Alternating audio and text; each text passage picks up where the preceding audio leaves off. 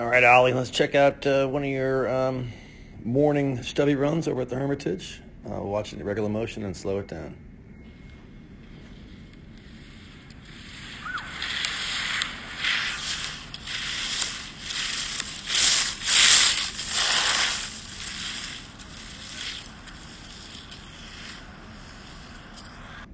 All right, pretty good job there.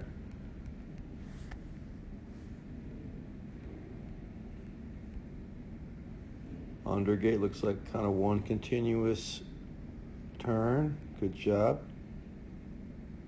Rolling them up there. Bringing some shape back, staying ahead of the course, right? Good job.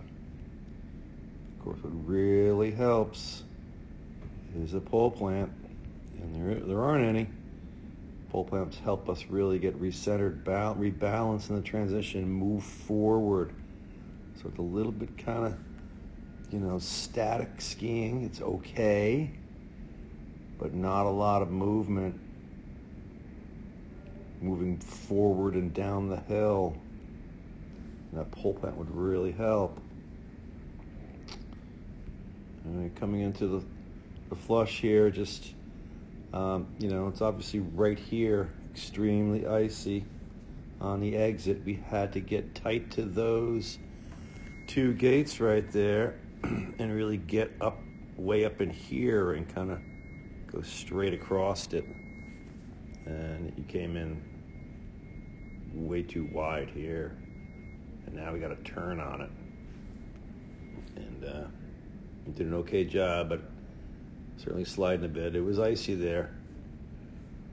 When we want to go straight over it. I can't really see your feet, but it certainly looks like you're in the back seat there. Move forward a little bit there. That's better.